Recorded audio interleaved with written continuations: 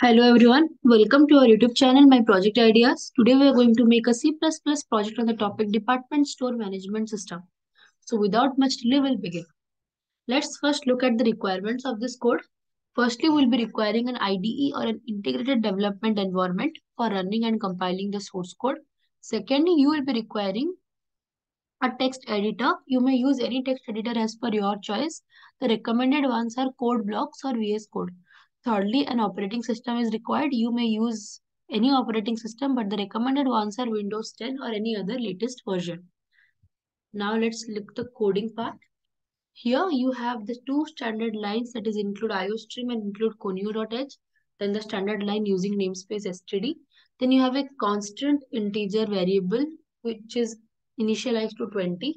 Then we have a class named store in which we have certain integer variables like int amount, which is a array, and the array inputs are also variables like var. Then there is another array that is subvar, xyz, three variables, and amount 1. Then we have again another integer variables as mentioned in the next line. Then we have used the public access specifier where we have float price and price 1. The float is the name of the data type and price 1 are the variable names. Then we have certain functions like void taken, void total, void old add, void new add, and void display. Then we have to specify the functions. So let's see what the store function has in hand for us. Here first we have initialized the variables to certain data. Then we have learning a loop from int x is equal to 0 to x is less than last. Then we are doing an increment to s and to z. For s, the increment is s is equal to s plus 1, and for z, it is z is equal to z plus 10. Then we are updating the array variables. Then let's see the old add function.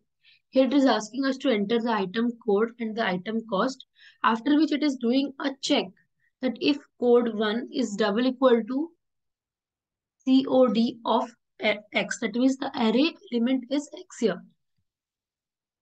Then there is a new add function where it is again asking you the item code and the quantity of item.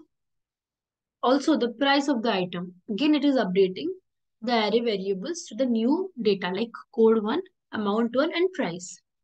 Next we have the display function. In the display function also we are running an array from x is equal to 0 to x is less than last. That is the array is running from 0 to last minus 1.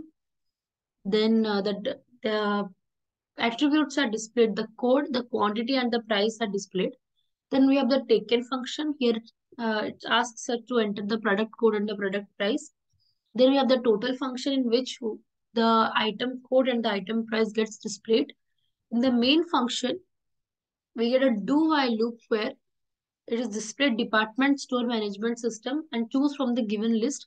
We have 7 different options from where we need to choose our desired option, like show all stored items, add an old item, add a new item, sell an item, total sold, show total items sold, and quit.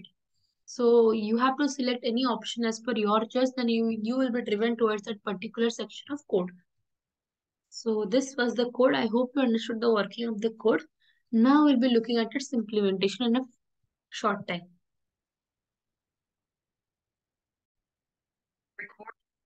So here you can see after running the code, I got this department store management system and it is asking me to choose from the given list.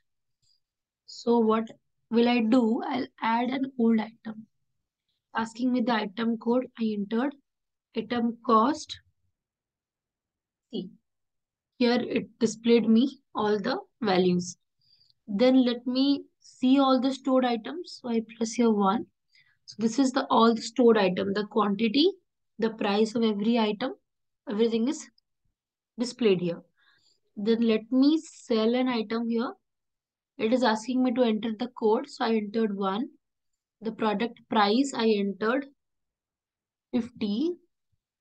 So I already stored it. So now let me show you the total sold. So I enter 5. The total sale is 50 TK. I hope you understood it. Now let me sell I have already sold an item, right? So I'll show you all the stored item. These are all the stored items. So now let me add a new item. So I'm pressing here 3. Item code will be 6. Quantity of item will be 40. Price of the item will be 300. So this all gets stored. So now let me show you the total items. Right. So the total item that is stored is 6. Then let me again sell an item. I'm pressing here 4. The product code will be 6. Product price is, I guess I gave it 300. So I sold it. So now let me show you the sold items. I pressed here 6. Just see. Item code 1, item price 50 was already sold. And item code 6 and price 300 was also sold. So this is, then I press 7 so that I quit from there. So this is actually the code which I already explained you in the previous part where we were looking at the slides where I discussed the code part. So this is basically the implementation, the practical implementation of the code.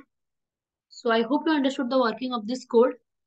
Thank you for watching and subscribe to our channel to get more interesting project ideas. Thank you and have a great day.